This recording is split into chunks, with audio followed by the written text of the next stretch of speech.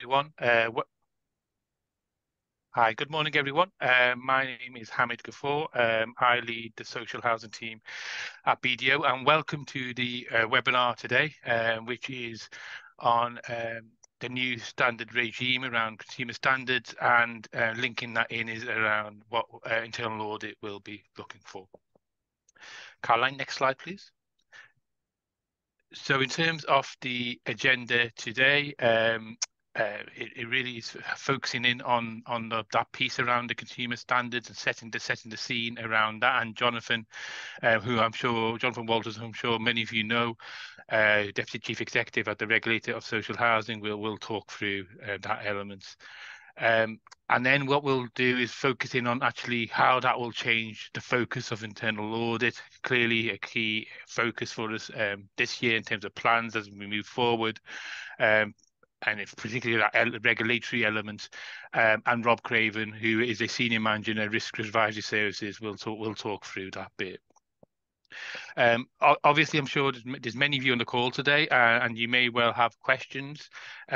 There is an opportunity to set questions on. There's a questions chat on the screen on the Zoom screen, which you can send questions through. And what we'll look to do is at the end of the session, which the presentation should take about an hour, and at the end of those presentations, you can just please send questions as you go along, and then we'll work through some of those questions at the end. So that's it really. So without further ado, in terms of the presentation today, I'll pass you across to Jonathan. Thanks very much, Hamid, and really good to be here. Thank you to BDO for organising this. It promises to be a really interesting session. I'm looking forward to the questions and answers later, so please don't hold back. Ask whatever question you wanted to know about regulation. I can't help you on anything that's not regulation, and I'm contractually not allowed to talk about anything to do with the election. I'm afraid I have to say that right up front. So, okay, if we can move on to the first slide, if that would be great. Thanks, Caroline. So I think we've got a mixture of both local authorities and housing associations on the call today, and this will feel probably slightly different, this new regime, depending on whether you are a local authority or a housing association, because for housing associations, this will very much feel like we're building out from the regime you've experienced over the last 5 to 10 years with the in-depth assessments and the stability checks and the whole panoply of work that we currently do.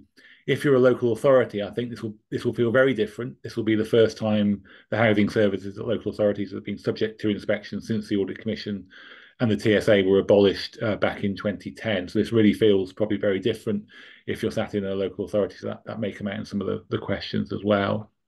But we've looked to build out from, as I say, the approach we've already had, because it's worked successfully with housing associations, and it's worked successfully actually with local authorities on a responsive basis. And that means we continue to focus on outcomes. So what we're not, and I think we would never want to be, is a regulator that's getting into, this is how you do repairs, this is how you deal with complaints, this is how you do whatever it might be. We're saying these are the outcomes you need to ensure you're delivering for your customers. But how that outcome is delivered will differ from organisation to organisation, from locality to locality, from client group to client group. There'll be a real mix of ways you might need to deliver those housing services, those outcomes, that will depend on a whole range of things to do with geography and the people you're serving and so on. So we really want to keep that focus and keep away from getting it dragged into the detail. So I know one of the frustrations I think that some people have found with our new approaches, they basically want to be told, well, what's the ABC? How do I make sure that I pass the regulatory test? And I think our answer is, if that's the question, you're asking the wrong question, because the question should be, how are we delivering great services to our tenants? How are we ensuring that we're behaving properly as a landlord? And you'll find that will be baked into all of our approach to regulation. So we'll be focusing on the outcomes. We'll be looking at you overall as a landlord. We are obviously interested in when things go wrong and how you respond to that and how you deal with it. But we continue to use this word co-regulatory because we think at the heart of everything we do, that is really important. We think tenants will get a better outcome if the landlord is focused on meeting the tenants and where they are and trying to deal with the issues the tenants have, rather than thinking about where the where the regulator is, and are we doing enough to keep the regulator happy? That is really the wrong question. The question is, how do we ensure that we're delivering a good service to our tenants? And because of that, we're going to be very interested in what assurance you have as landlords that you are delivering the outcomes in the standards. We're looking for the evidence that you have as board members or lead councillors or senior officers in the local authority or chief execs and C-suite people within a housing association. What assurance have you got that the outcomes that are set in the standards are being delivered to your tenants? And how do you know when things go wrong? And how do you know that when things go wrong, you have mechanisms to spot them and put them right? And really, internal audit, I think, sits right at the heart of that nexus. And I'm not just saying that because I'm on the call. If you go back, and some on the call may remember this, if you go back to what happened at the Cosmopolitan Housing Association, where they got themselves into very serious difficulty when we did our lessons learned exercise and when we got an external lessons learned in, and they looked at that and they actually said a lot of the time the board was making the right decisions, it was making the right calls, but the internal controls framework in the organisation was so poor that when they pulled the lever that said let's stop developing to preserve cash, that message never got through to the development department, who were merrily going out buying sites, carrying on with the development, because the internal controls framework simply did not work. And right at the heart of a lot of the work we've done over the last 10 years with housing associations has been focusing on what do the internal controls framework look like? What assurance are you getting from your 3 lines of defence? And crucially, what assurance are you getting from your internal audit? And we'll probably build out a little bit on that as we go through the presentation. But Caroline, if we can move on to the next slide, please. So I think some really, really important things in here about what the new standards are, and I think some internal audit BDO will go into this in a bit more detail later. But I think really important things to say. One is these are new consumer standards, but consumer standards have existed and have already been in place since 2010. So they've been in place for 14 years already. These are new and they are revised, and they are hopefully brought up to date, and they are hopefully really focused on the way the world is today. But the kind of eternal truths of what tenants want from their landlord, a decent repair service, listened to when they've got a complaint, a responsive approach to their needs, those things were baked into the last set of standards, and they're baked into this set of standards, because that really is what most tenants tell us. That's what they want from their standards framework. And I think really important for housing associations on the call is all the previous focus on governance and financial viability and value for money and rents, actually, for both local authorities and housing associations. None of that has gone away. So this is more, not instead of, this is not a watering down of our focus on governance and viability or on value for money. This is an addition. So you will find when we come and do an inspection, if you're a housing association, we're still really interested in what's your risk management framework, what's your stress testing, where is your asset and liabilities register, do you understand the risks you're taking, are you able to manage them, etc., etc., etc. All of those questions will still happen. But we'll also be very interested in, and how are you hearing the tenant voice? How do you ensure that you're spending enough on repairs and spending it in the right place? And actually, one of the strengths, I think, for housing associations for the new system is it allows us to look at the business in the round, not just the kind of the inputs of what money is being spent where, but also the outcomes and the outputs in terms of what is that money actually buying you. And given the significant increased spend on existing stock in the light of damp and mold and building safety, and thinking forward to EPCC and Decent Homes 2 and Net Zero, and the significant increase in focus on existing stock, it is really important that housing associations are able to look at the quality of the services they're buying when they're investing in homes, and looking at what they're actually finding when they spend that money. And that's something we'll continue to be interested in. So for us, I think both economic and consumer regulation are all part of the same piece. They're two sides of the same coin. And the questions we'll be asking of the board will, if you're a housing association, will often be about both of those things. And I think in all of those, again, that assurance that the board has about, is information we're receiving, is it reliable, is it valid, is it appropriate?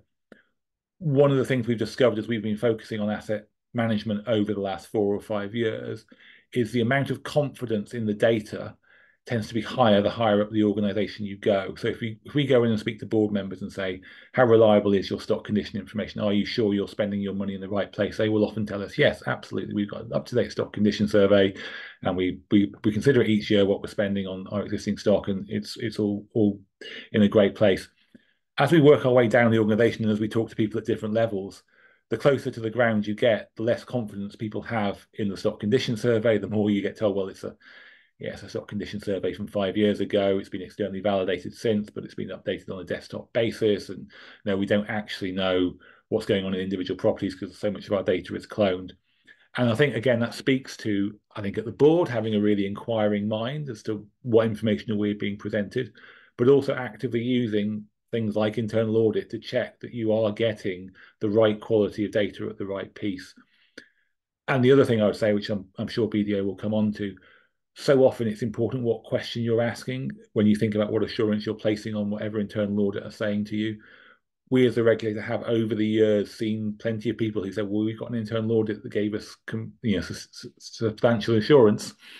But when you look at actually what the scope of that internal audit report was, it wasn't actually, is your stock in good condition? It was a much more limited technical question. And yes, you had substantial assurance over that limited technical issue, but the board were then taking that as being actually substantial assurance about our whole asset management approach. And that wasn't what it was.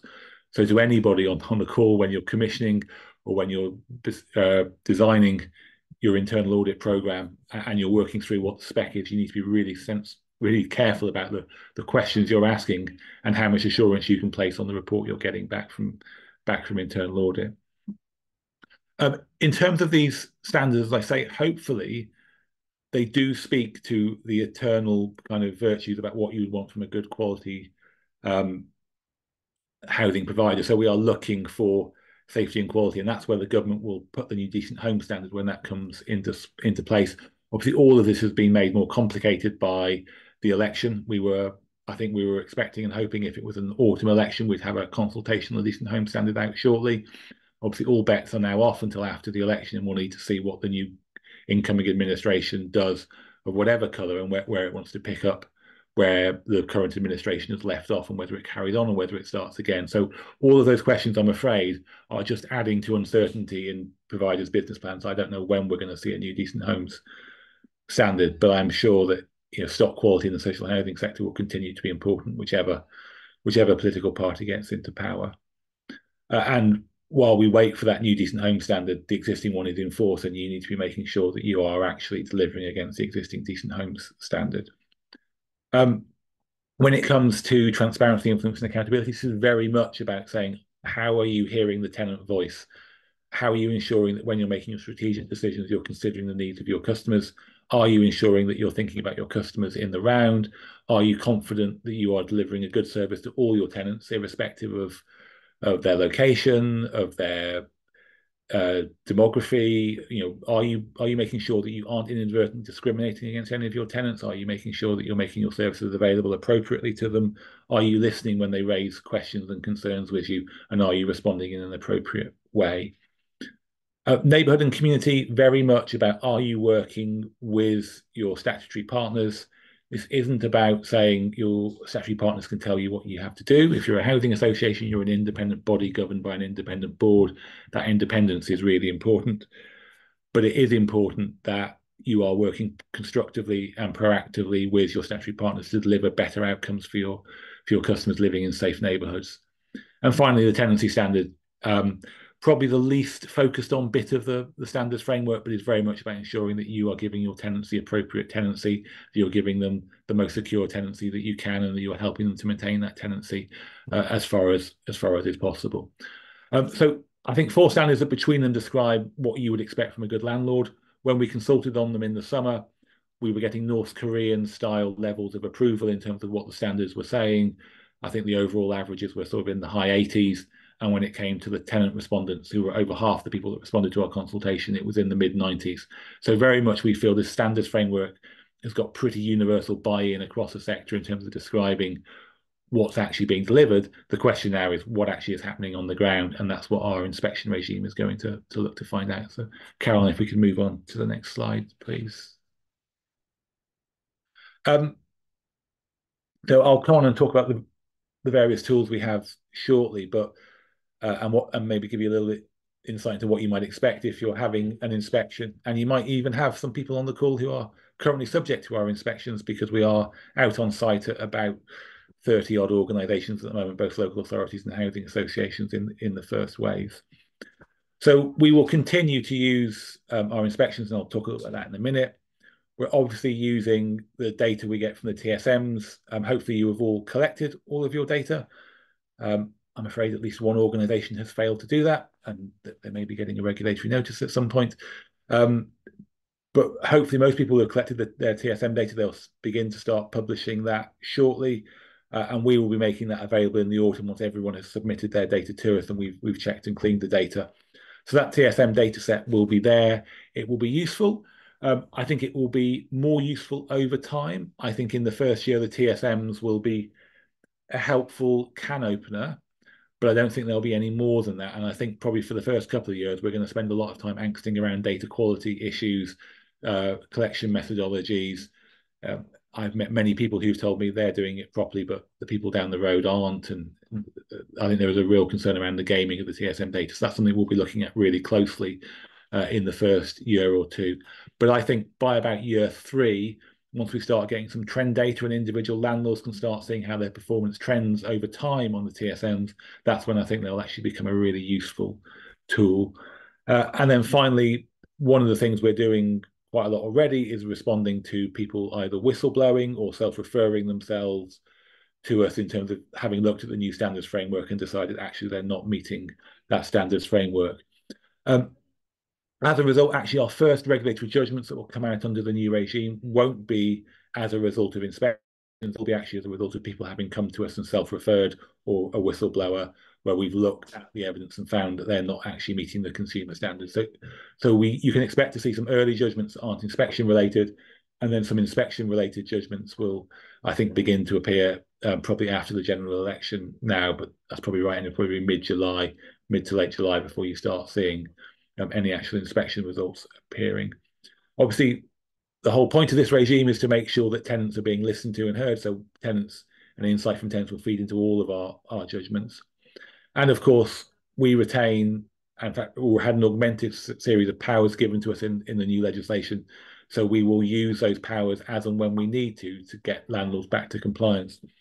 But that co-regulatory point about it is better for landlords to be delivering the outcomes required rather than the regulator getting involved, we hold really dear to that. So all of our interventions will be gradated, and we will only be using our more sort of extreme powers in appointing board members, fining, appointing managers, launching statutory inquiries, all of those sort of far end spectrum of the powers. They are very much held in reserve. They are absolutely powers that we only use where we think the landlord is either unwilling or unable to address the issues we've identified.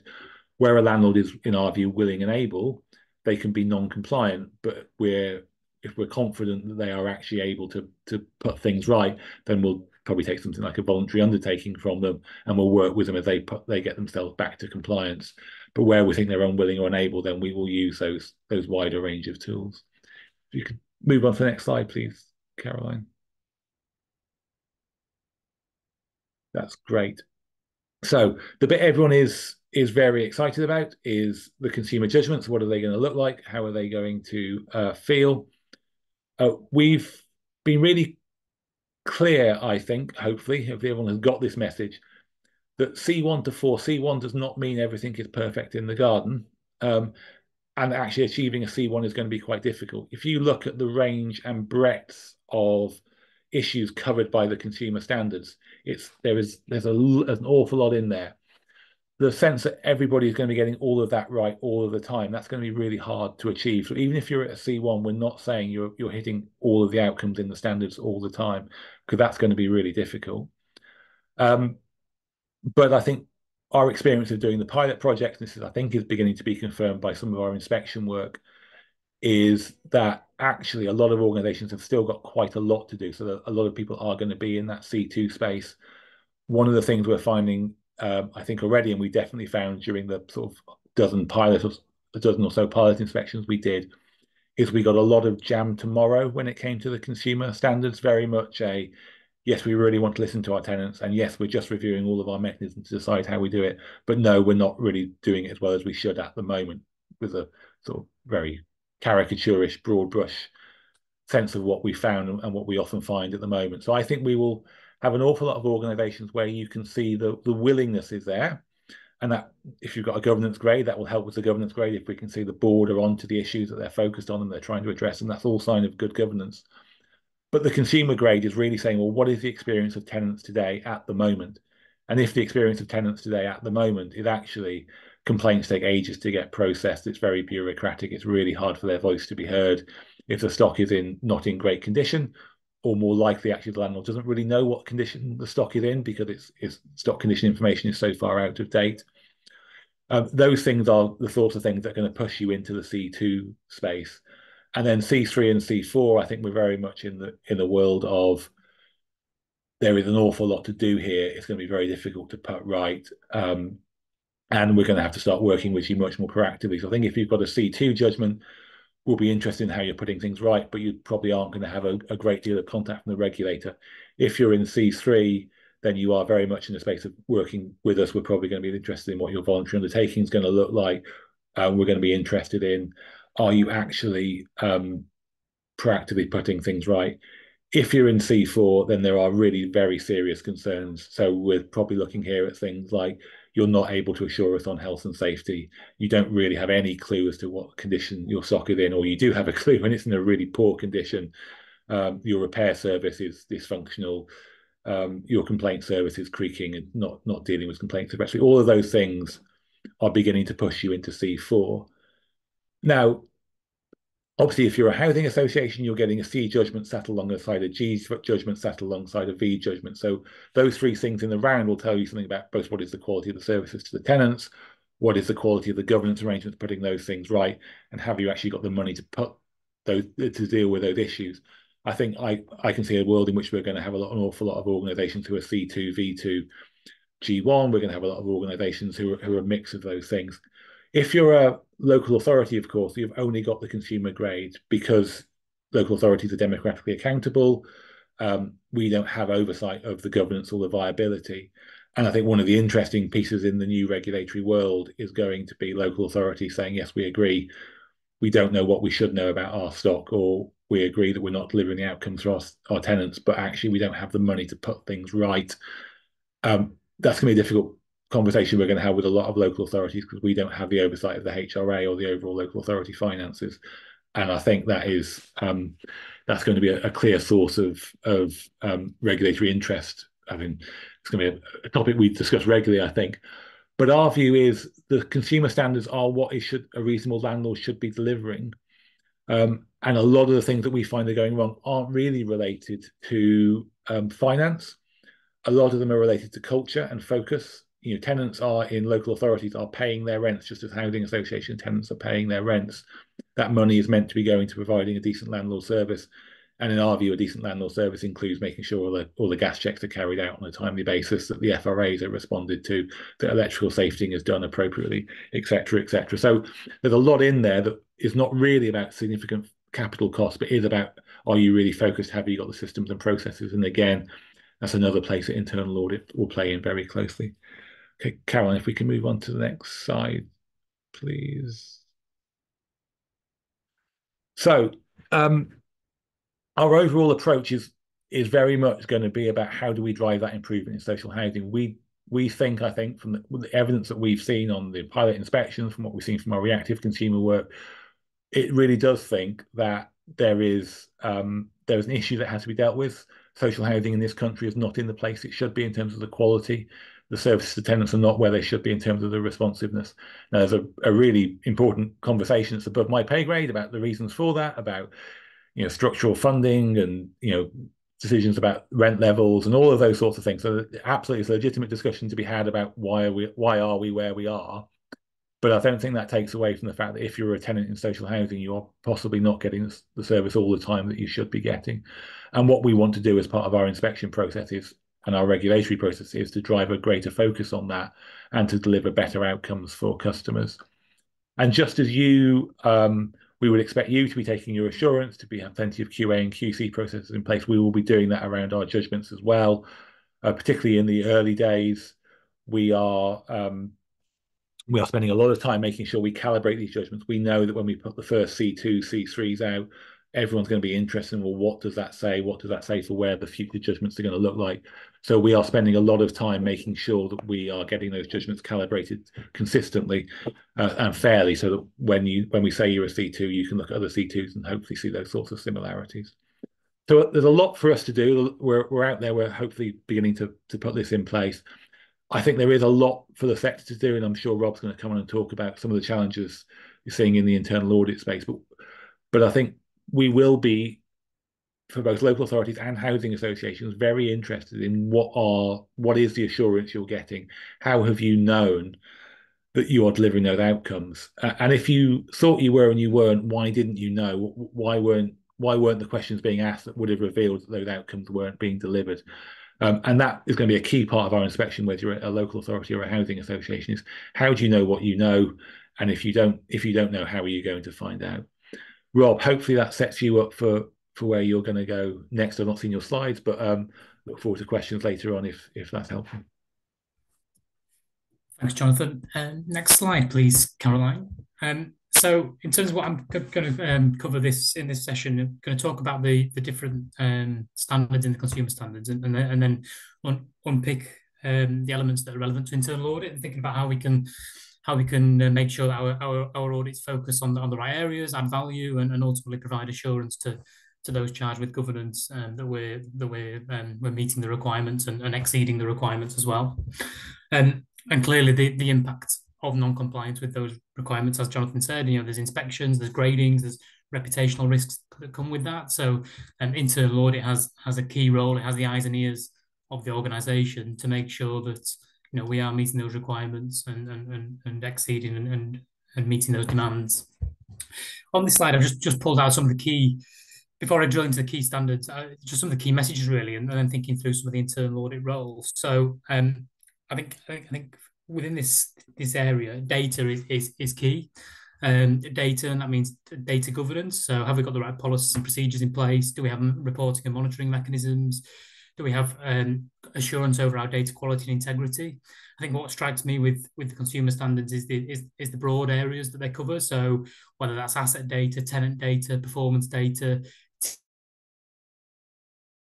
it covers the broad range of operations across the organisation. So clearly, having comfort over data quality, is fundamental to this. And the next part I want to talk about is tenant involvement as well. So one of the things that strikes me with the standards is it talks a lot about current and prospective tenants. So it's not just your current tenants on the list. It's actually thinking through our future tenants, our prospective tenants that we might be, allocating properties to. Are we sure that we're handling those correctly? That we engage properly with current and prospective tenants? Is there sufficient transparency in place? For me, that's key across all of these standards. Record keeping. A lot of this is around decision making as well, and making sure that we can evidence fairness and transparency and applying some of the key principles across these standards. So clearly providers need to have clear records in place. We need to show that we've made the right decision, how that's been challenged, how that's been reviewed and authorised. Have we got records across different processes of what's being done to drive decision making, and then reported to those charged with governance, and that there's a clear reporting framework in place across the organisation. For me, records is having clear records and clear audit trails is clear to evidence compliance with these standards across the board really. And I think, as Jonathan talked about, the consumer standards now need to be a key part of scoping internal audits and making sure that we answer the right exam question for those charged with governance. So internal audit's got a big role to play in terms of helping shape that. And it might be that audits might be shaped from a design angle, designing processes and controls to meet the requirements. And then as they embed and develop over time, then coming back and testing those at a later point as well to make sure they've embedded properly and delivered properly. But early on as well, internal audit can play a role in terms of validating and reviewing self-assessments as well, making sure the evidence is there to support self-assessments, making sure that if there are any gaps now that we can fill those gaps with some short-term actions and responses, and then actually helping then design and develop and embed those processes over time. So I do think, I echo what Jonathan said really about scoping and shaping audits and shaping the way internal audit works with the business is really important in meeting these requirements. And then at the bottom there, I've listed around kind of recommendations and actions and improvements. Internal audit has the role to deliver findings, deliver recommendations, and they should shape improvements over time that will improve the maturity of a provider in meeting the requirements. And I think internal audit can help on that journey, helping shape those actions, helping work with management to agree what's feasible, and collaborating to make sure that the right actions are embedded into the business. And then clearly, if there are findings coming out of internal audit that mean there is potential non-compliance, then there might be a role for using internal audit reports in a way to help shape self-reporting as well to the regulator. And I know that transparency is really important in these standards as well. So clearly, internal audit has a key role to play. And over the next few slides, I'll just unpick further the different requirements of each standard and where I see some of the focus areas. Caroline, next slide, please. The first standard I've unpicked is the safety and quality standard. Clearly, stock quality is fundamental to this, and having an evidenced and accurate understanding of the condition of homes that our tenants live in. And this needs to be supported by a physical assessment with decisions made around those homes supported by the data that we hold. So clearly that links back to that data integrity point. Have we got comfort over the data that we hold about our stock? Do we understand our stock on a property by property basis? And when we're making decisions, it could be around repairs, around health and safety. Are we using the data that we hold to make those decisions, and can we evidence that? For me, in relevant audits around this area, internal audit should be looking at the decisions made around stock and what's being done, and making sure that's clearly backed up by the data that's held on file. Decency as well, meeting the definition of decent homes, having comfort around that definition, having comfort around the information that we hold to meet that definition is really important. And then equally, what's held on file needs to reflect what the work being done on the ground. So our stock condition records need to be up to date. It needs to show that we're meeting that required standard, and ultimately there needs to be ownership around how do we get comfort that we're meeting the requirements of that definition, and who's reviewing that, who's signing that off, who's authorising that. It needs to be important that there's a framework around that as well in terms of reviewing an overview of that. Health and safety is key to this standard. Ultimately ensuring that the tenants are safe in the homes that they live in. And that includes communal areas as well.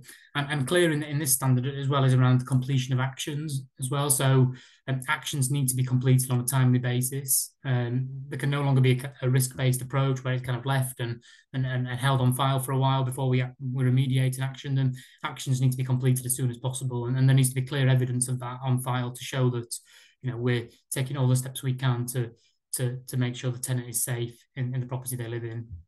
And as well, that links back to some of the later standards around working with other partners and third parties, ultimately making sure that we're contributing to the community that the tenant lives in. We're making sure they're safe, that they're where there's shared spaces with other partners, that's a safe environment, and that we're ultimately contributing to that through those actions and through completing the work that we need to as a provider of social housing.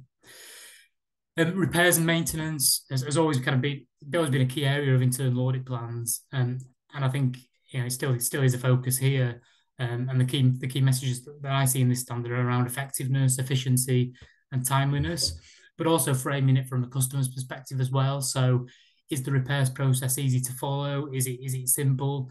Can the customer easily report a repair? Can they easily track the progress of a repair? I think with this area, it's probably about reshaping internal audits and making sure that we understand processes from a customer perspective as well as the provider's perspective, and making sure that is something that's easy to follow and the customer knows what's going on with the repair to help contribute to their property that they live in. And then finally, around adaptations as well. So clearly, adaptations need to be accessible for all tenants. There needs to be equality of fairness in that, and all tenants should have access to that service. And then there needs to be active cooperation with local authorities as well in using an adaptation service. So again, I think it's when we're looking at internal audits of that area, it's making sure that can all tenants access this service? Can we demonstrate that, and how do we get assurance that we know that our tenants can access that service, and internal audit needs to have a key role in getting under the skin of that to make sure that's possible and make sure that that's visible. And that links back to some of the later points around having access to services, engagement with tenants, access to information. It's clear that that's key in the consumer standards, and internal audit needs to make sure that the scope of our works covers that through the work that we do. And then just thinking through additional considerations for internal audit, I mentioned earlier around decision making, transparency needs to be key. So there needs to be transparent decision making, and then clearly the data integrity point comes through all these areas. And I see internal audit scopes across this standard. Data needs to be coming through front and center in the internal audit scopes of these areas, because this is clear that the data integrity around stock quality, health and safety information, the information we've got to meet decent homes, the repair service that we have, and the adaptations information and data and access. It's clear that data around that is fundamental to meeting this standard. So I see that being key as we shape our work in this area. Caroline, on to the next slide, please. The next standard I'm going to talk about is the transparency, influence, and accountability standard. Clearly, the key principles that come out of this standard are fairness and respect. And it could be that as internal audit professionals, in each audit that we do, we want to see that those principles are coming through. And so if we're looking at a certain process, can we see that it's fair to each tenant? Can we see that it's transparent? Our tenants treated with respect. So if a tenant's reporting an ASB concern or a complaint, do we respond with respect? Do we treat them in a fair and practical manner? And are we also shaping our services appropriately? Tenants, there needs to be diverse needs considered in delivering services. So tenants need to be treated equitably as well, and we should be able to see that in the work that we do as internal auditors. Equal delivery of service to customers, and that's really important in things like repairs. Needs to be consistent, and all tenants need to be treated equally. So we need to be able to see that and evidence that. Tenant engagement, I think, is a key one, and it's one that actually internal audit can have a more prominent role, I think, in. So, can we engage with tenants as part of our audits? Can we speak to them? Can we understand if they've helped contribute to a process or shaped a process? Where there's tenant participation on governance forums or boards or committees, is that clearly embedded in the governance structures? Have they helped shape services and influence them? And those contributions should be evidenced and should be visible, and we should be able to see those in the audits that we do. So I'd encourage that as part of our scopes, we consider how we embed and incorporate the tenant angle into the scopes of work that we do. And there needs to be clear provision of information to tenants around services and expectations. And within each audit area, we need to be seeing, is the information around this particular service, is it visible? Is it reported? Can we see it clearly presented on the website or in the annual report? Can customers have access to this information through policies, procedures that are made available? Is it clear that tenants know what services to expect and they understand their role, the responsibilities of the landlord, and their responsibility as a tenant as well? And then complaints is in the standard, which again is always being considered as part of the internal audit program. But I think now it's around that customer angle. Complaints addressed proportionately. Can we see the effectiveness of a complaint being dealt with? Have we responded promptly? And is there a clear record and evidence on file to show the communication that we've had with the tenant throughout that period of complaint? It comes back to that record keeping point, decision making point. Is there a clear audit trail for us as internal audit to see that those complaints have been addressed and handled appropriately? And then finally, around performance information, it's clear that that's key to help support tenant scrutiny. The TSMs have been mentioned; they're going to be key to holding landlords to account. And this support is supported by data quality as well. Have we got the right data on file to support the performance information that we're reporting? Can tenants easily scrutinise the performance? Is the information visible? Is it accessible? These are all key considerations for internal audit, making sure that that information is supported by a robust data and that we can trace back what's reported back to that underlying data that's held on file. So that is key, and that comes through in each of these standards. Then finally, I mentioned earlier just around the self-reporting protocol as well. Internal audit has a role in transparency. It has a role in bringing things to the attention of those charged with governance. If there are considerations from internal audit where we think this is non-compliant or this doesn't meet the requirements, then there needs to be consideration around how that's self-reported. An internal audit should challenge the ownership of that process, and who's taking ownership of self-reporting, who's making the decision, how are those decisions made, and whether something's material or not. Internal audit can have a role; it can be a sounding board to those decisions. So I see internal audit partnering with the business in that process as well. On to the next slide, please, Caroline. So the next piece is around the neighbourhood and community standard. Clearly, the key aspiration of this standard is to drive a sense of community for the customer in the community, helping them work and contribute to better social, environmental, and well-being outcomes. Making valid contributions to the community that they live in, and to help them be safe and to have a positive life in the community. And the landlord has a key role. So if you look at the first area around shared spaces, there needs to be active cooperation to help maintain shared spaces. So this comes down to record keeping as well, making sure we understand where those shared spaces are. Can internal audit in our work in this area actively see those records? Do management know where the shared spaces are and who those third parties are to cooperate with? And how easy is that cooperation being performed, and what improvements can be made? And clearly internal audit can help support that and validate that and make sure that's in place. There needs to be a demonstration of social, environmental, and well-being outcomes being achieved, and those outcomes should be visible, should be challenged, and we should be able to see the contributions being made by the provider to those outcomes in the local area. And it's almost no longer a silo anymore. It's now around kind of working together with other parties, making sure the customer outcomes are achieved, and the cooperation. It should be evidenced, and we should be able to see that happens on a day-to-day basis. So if I was shaping a scope around this area, I'd want to make sure that was part of it, to make sure we could see the cooperation with other parties. Antisocial behaviour comes down to case management. It comes down to the response to ASB concerns, and it comes down to providing a suitable and timely response, and making sure that we're deterring ASB. We're responding proportionally. We're working with other third parties to make sure that the right things are escalated and passed on to other agencies.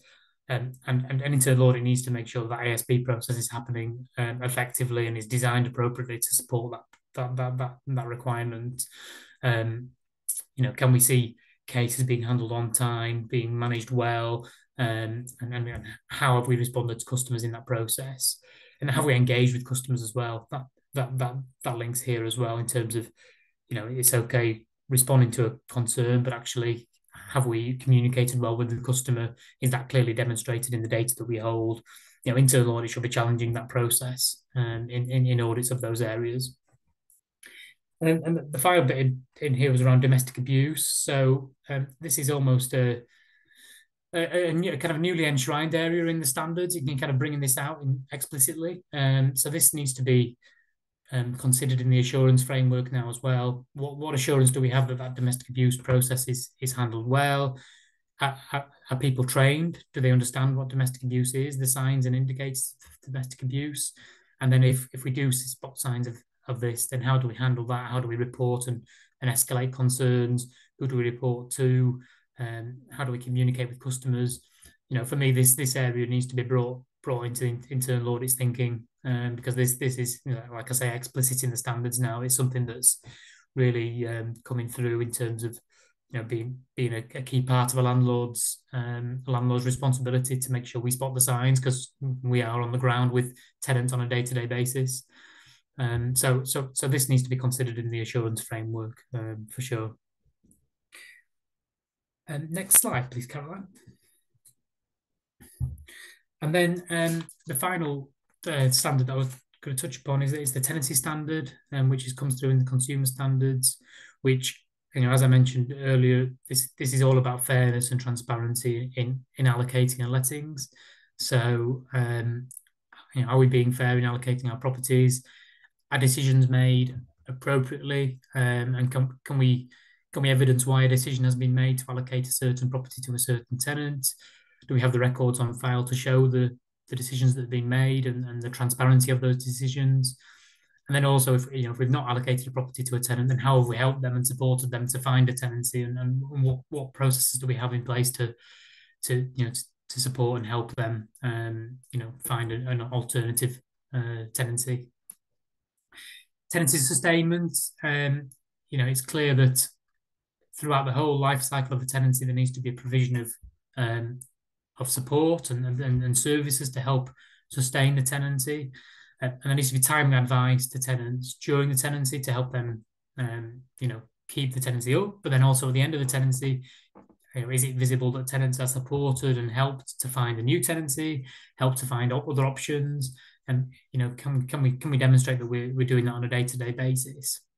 And I almost see in the internal audit consideration here around looking at specific tenancies, looking at the whole life cycle of a tenancy, and can it be clearly demonstrated throughout that life cycle that we've done this well? So, can we pick a particular time period or service, and can we show that we've provided that advice to tenants, we've supported them, we've communicated well with them.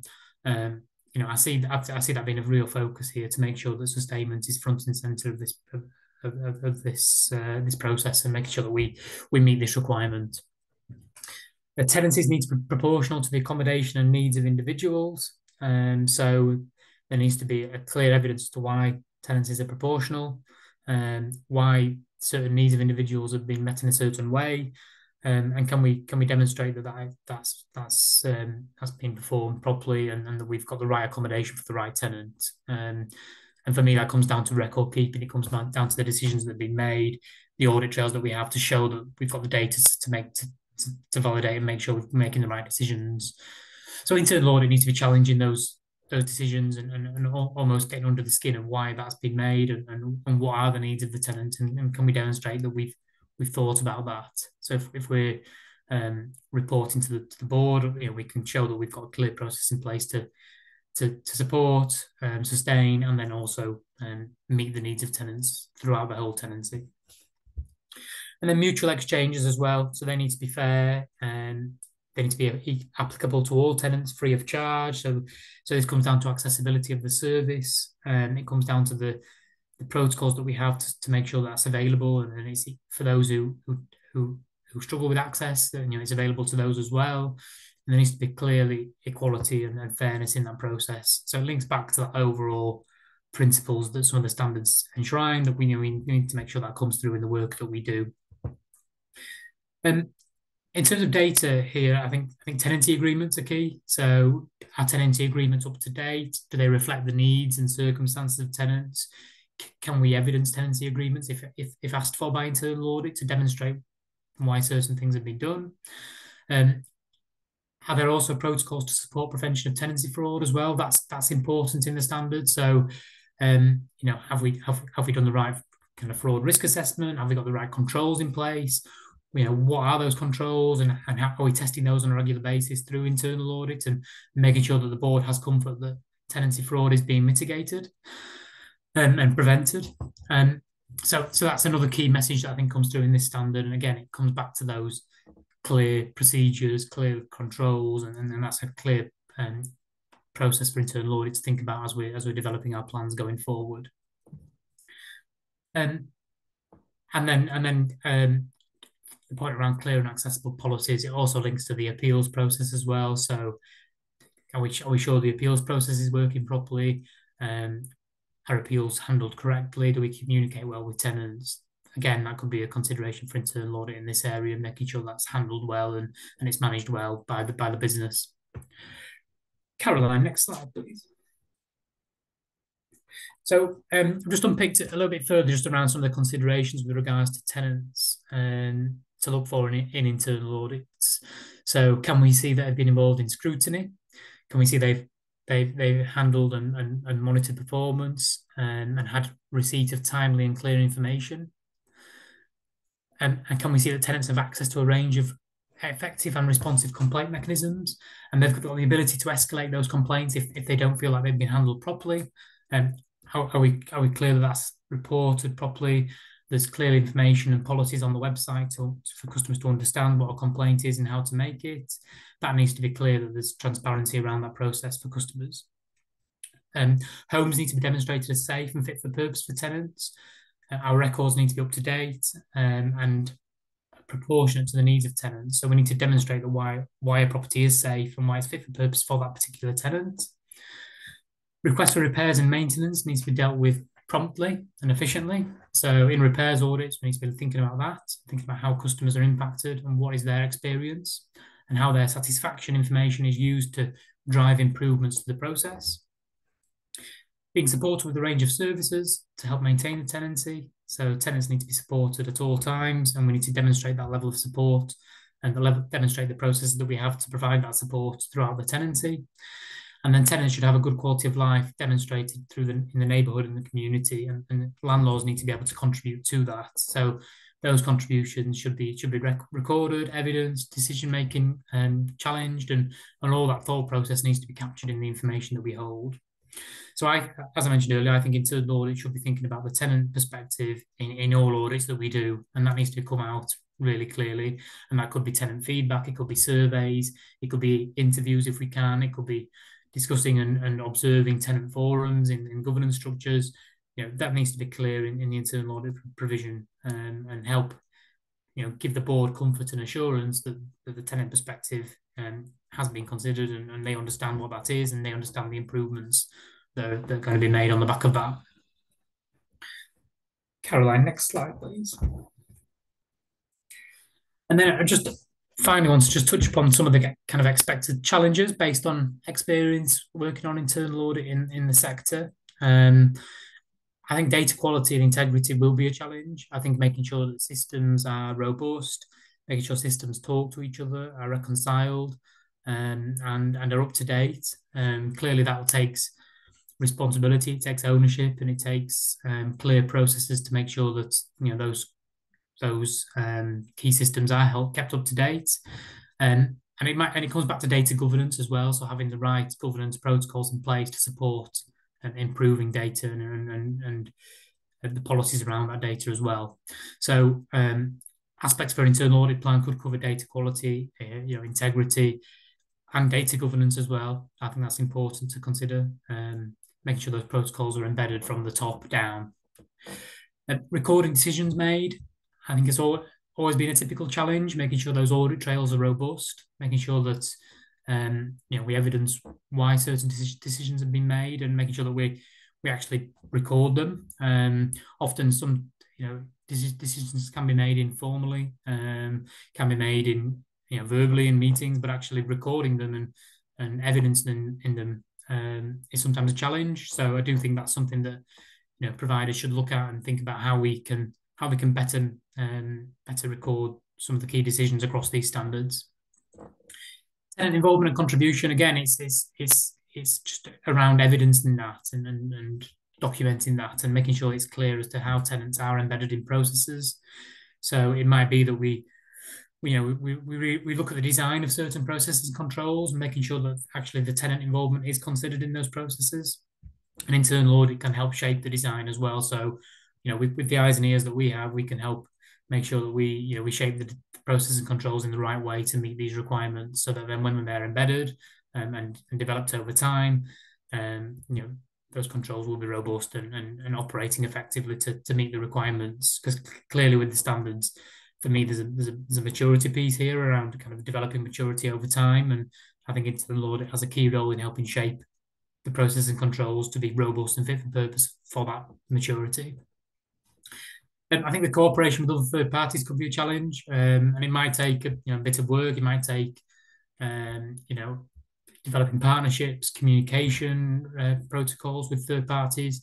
Sometimes that might be a challenge. They might not want to engage, but it's about evidencing the steps that we've taken as a landlord to to cooperate and to work with other third parties. And if we can evidence the work we've done, the steps we've taken, then it's about being kind of cautious and prudent and making sure that we can evidence as much as possible to show that we've taken steps to support the customer in the community. So that cooperation is really important, and it's one that I think providers will persevere with and develop over time. And then bottom there is just around kind of what I've talked about earlier around kind of the kind of renewed focus on areas such as domestic abuse, where probably, I would imagine boards don't have as much assurance as some of the other typical areas. And so it's around how do we assure that that area is well managed? How do we give comfort that people are trained and understand those requirements? And then how do we make sure that's reported properly and appropriately through the assurance framework? So I think as part of unpicking these standards, there are some areas that have been in internal audit plans for years. There's some areas that probably haven't featured as heavily, and I think it's now around kind of how do we make sure that they're covered off through the assurance framework, whether that's internal audit or second line functions. And it's about making sure that assurance framework is there and it's operating well to provide assurance in the right areas. Thanks, Caroline. I think that's comes to the end of my my slot. I think we've left quite a bit of time for Q&A at the end. Happy to take any questions on the internal audit side of things, and I'm sure Hamid and Jonathan as well will be able to take any questions as well. Thank you. Okay, Rob. Thank you, Rob, and thank you, Jonathan. Really interesting. Lots of change, and I suppose one of the key themes around this is that it's not just a new standard. It's effectively quite a cultural transformational cultural change, really, in terms of what organizations need to do and the way they need to think and their focus around this area. So certainly something that's going to, as I think Jonathan said, going to continue to evolve, and best practice will come out from that. But there's certainly some good tips there in terms of what we as a sector need to be looking at. So in terms of questions, I've got a couple of questions I've come through. So I will direct these at either Jonathan or Rob. So first question, it's pretty short one, and it's for Jonathan. So Jonathan, just in terms of the grades, the C1 to C4, and probably the regulatory framework as well, do you have a threshold in terms of size of registered provider in terms of what you look at? Does this apply to all registered providers? Yeah, no, so it's a really good question. So the framework applies to everybody. So the standards, whether you're a 1 unit arms house or whether you're 100,000 G15 member, the standards apply to all social landlords. The inspection processes and the kind of enhanced data requirements around financial data, the cutoff point of 1,000 homes under management is still the cutoff point. So if you have more than 1,000 homes, you will be inspected. If you have less than 1,000 homes, you'll be expected to supply or expected to be collecting TSM data. You'll be expected to be complying with the standards. Clearly, it's going to look very different if you're a very small organisation, one staffed by volunteers. That's going to look and feel quite different. We will only be following up where we're getting referrals, so where people are coming to us with issues or where things are brought to our attention, and we will carry out responsive engagement with organisations. So you will see organisations with less than 1,000 homes getting regulatory judgments, but that will be back off the back of responsive work rather than proactive inspections. Yeah, great. Thank you, Jonathan. Next question is a bit of a longer one, and again, it's for Jonathan.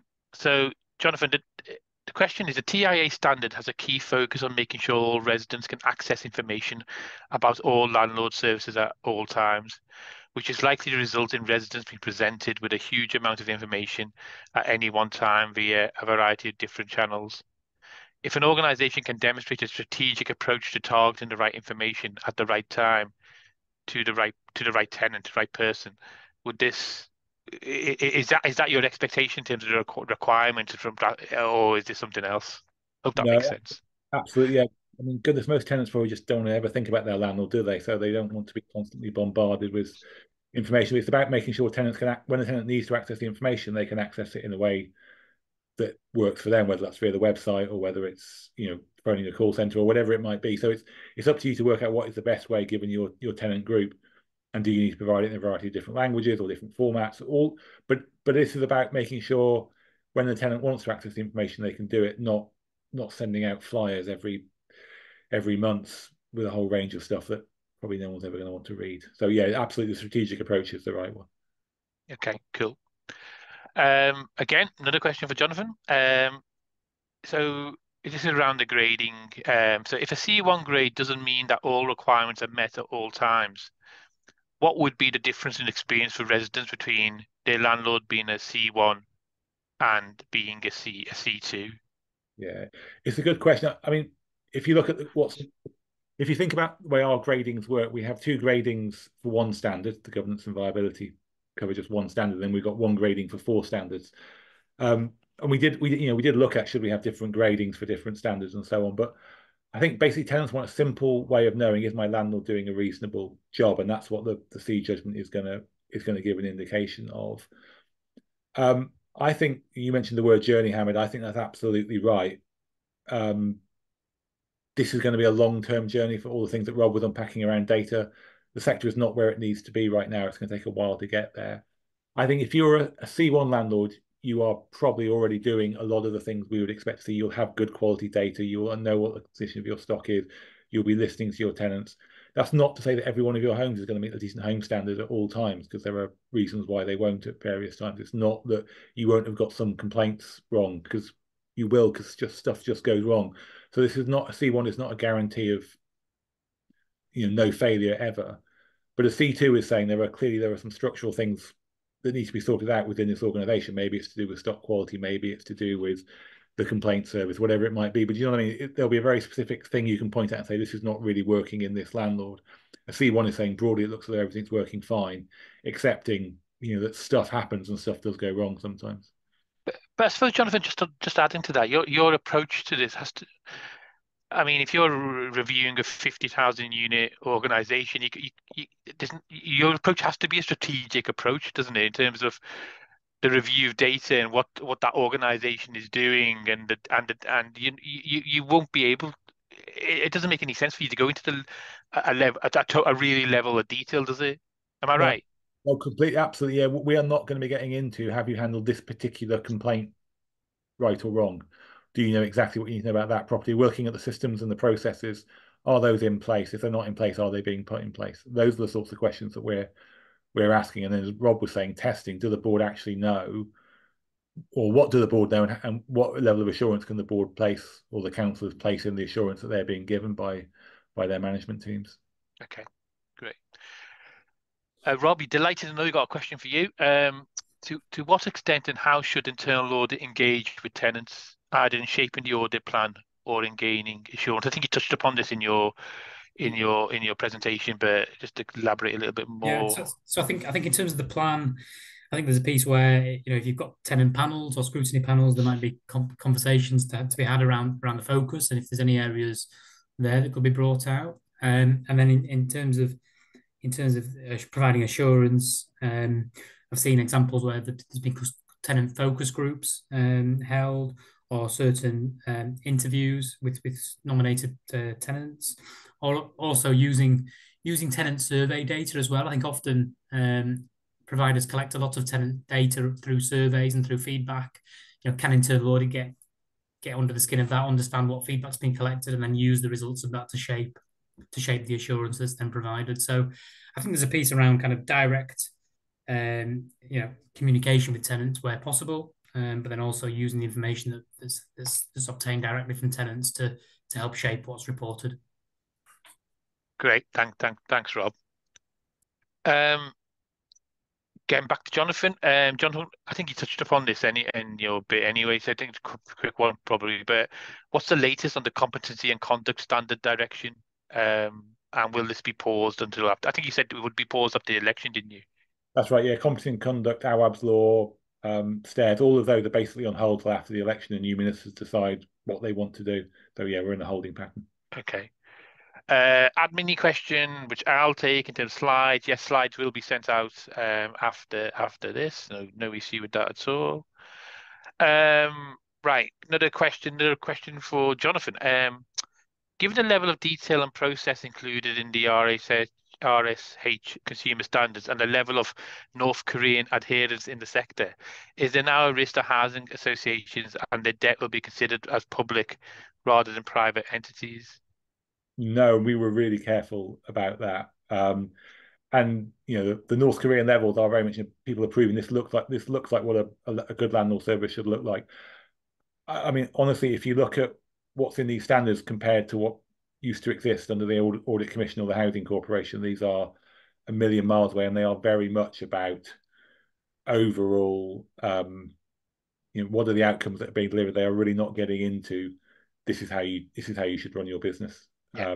If you're a HA for-profit landlord, you're an independent organisation. You've got to make the right decisions for you as an organisation. Cool. Okay, thank you. And the final question on the list here is, and I suppose again this probably evolve with process and it's probably dependent, but how long will a C3 stroke C4 landlord get to fix the issues, and what happens if they don't? Yeah, it's a really good question. I mean, I think as people know, we have a willing and able test. Is the landlord willing to put things right, and is it able to? Now, clearly, if you're willing to and you're able to, then that should be a relatively light touch. We often find, well, and that's a normal combination with most of the sector. To be honest, most of the people in the sector want to do a good job. They want to put things right. So if we find things are wrong, they will try and put things right where we've identified there is an issue. Sometimes you have landlords who are not willing, and that's where we often tend to start using some of our more really formal powers, intervention powers. Sometimes they need a bit of help, sometimes they need a bit of strengthening. So you'll find appointments to boards. There are things like that where they just need a bit more capacity to enable them to sort things out. I think one of the questions and forefront of our minds at the moment is for example, local authorities where the HRA is under pressure, overall local authority finances are under pressure, and actually the stock might need significant reinvestment to get it to the place it needs to be to meet the decent home standard. In those sorts of situations, I think that's going to be an interesting conversation with us and the local authority, and possibly involving wider central government about, well, what happens if local authorities are struggling financially to put things right. But I think, as always, as we would always say, local authorities, they need to be really honest with themselves about, are they doing the most they can to help themselves? Are they putting the rents up, as much as they can do to generate sources? Are they being as efficient as they can be? There are questions that people need to be able to answer, but we will have to see as time evolves. Are we in a position where we have people who really want to, but just simply can't afford to? And then what's the policy response to that, I think? Okay. Actually, another question came in as you were talking. And again, I suppose this will evolve as we go along. The question is: there are concerns from some colleagues that having appeals processes in place could have the potential of adding a stage to the complaints process. Are there any thoughts on this, please? And I think you want your complaints process to be as fair and transparent as possible. And I think an internal appeals process will often be better than things going elsewhere, whether that's the court or onto the ombudsman. If you can resolve it internally, then that's a better result for everybody. But I mean, clearly, there's a question about the culture you have within your organisation to complaints, and and how you respond to them. It's not an easy world. Things that we see, the things that come to us, these are often really difficult, really complex cases where there isn't a simple right answer, and it's not always completely obvious that the landlord has done something wrong. So this is difficult, but the more you can do to demonstrate that you've taken the complaint seriously and tried to address it where you can, I think that's the better, and that's what we're trying to aim for. Brilliant. Okay. Just checking. I don't think there's any more questions. So I think we can wrap this up. So just want to say, firstly, thank you very much to both Jonathan and Rob for the presentations today. Have been extremely useful, and it was interesting actually in terms of when Rob was talking, how that was linking into what Jonathan talked about in terms of his areas as well. But clearly, this is an area that will continue to evolve. It's pretty new, so it'll be interesting to see what happens in the next 12 months, and obviously with the level of change going on with the election as well. I think from a sector perspective overall, there's going to be some interesting things happening in the next 12 months. So I think that effectively ends this session. We will send a communication out with the slides following this session, but I think that is it. So thank you very much, everyone, and yeah, take care. Have a good day. Thank you. Thanks, everyone. Thanks, Hamid.